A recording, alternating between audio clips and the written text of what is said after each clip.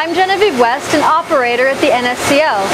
Operators are responsible for setting up beam for experiments, monitoring equipment during experiments, and performing preventative maintenance and repairs during scheduled shutdowns.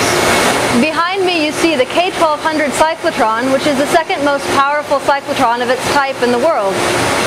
It and the K500 cyclotron, which is the world's first superconducting cyclotron, make up the CCF at the NSCL. The beam starts at the ion source, goes through the 500, through to 1200, and is sent into a stationary target.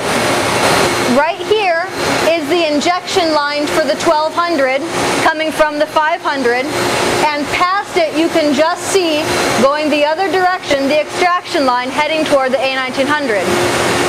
Both cyclotrons work basically the same way. Each one has three copper electrodes and is surrounded by a superconducting electromagnet. The beam starts near the center of the cyclotron and spirals outward. Acceleration is provided by the electrodes, and the electromagnet keeps the beam to a circular path.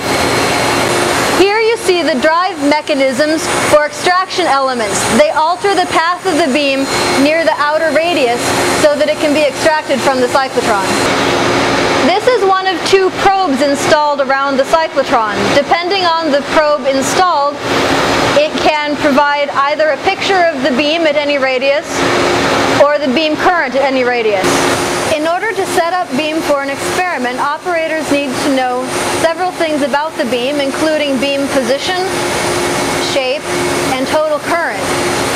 We have several diagnoses to do that. This has two devices in it. One is a block of copper called a Faraday cup that gives a beam current read. The other is a scintillating viewer plate that gives position and shape.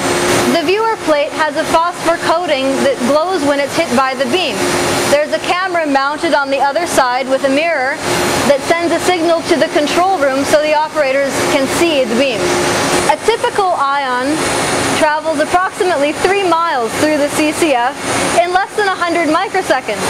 The beam hits the target at approximately half the speed of light.